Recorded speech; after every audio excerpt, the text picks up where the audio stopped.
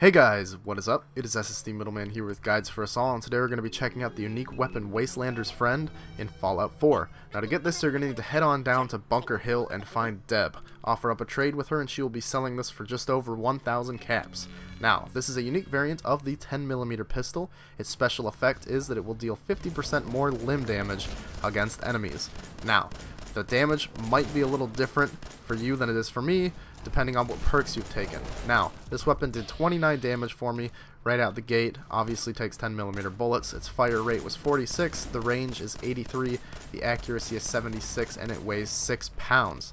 Now, the Wastelander's Friend excels in taking down enemies' limbs. You can break their legs so that they can't escape you, which is very awesome, especially if you like using VATS. You can nail every single shot on their legs and they will just be walking around at the speed of a snail.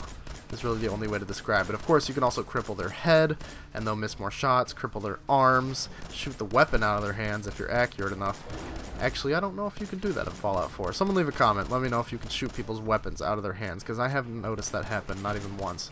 Anyways, 50% more limb damage is nice. This comes pre-equipped with the calibrated powerful receiver, so you'll be dealing more damage than you would with a regular 10mm pistol. It also has the large magazine extension and the recon scope to help you nail those shots. So overall, I'd say this is a pretty nice, unique weapon. Of course, I'm stingy when it comes to spending my caps, so over 1,000 caps for this gun, I can't say I'd personally recommend it, especially if you're getting into the late game of the game. 10mm pistols become quite ineffective at that point, but of course, that could just be me not having enough perks or enough points in the perk that increases your one-handed non-automatic pistol damage. But anyways, let me know what you think about this weapon in a comment down below, and thank you very much for watching the video. If you enjoyed, please leave a like rating down below and subscribe to see some more videos in the future, and I will see you next time. Goodbye.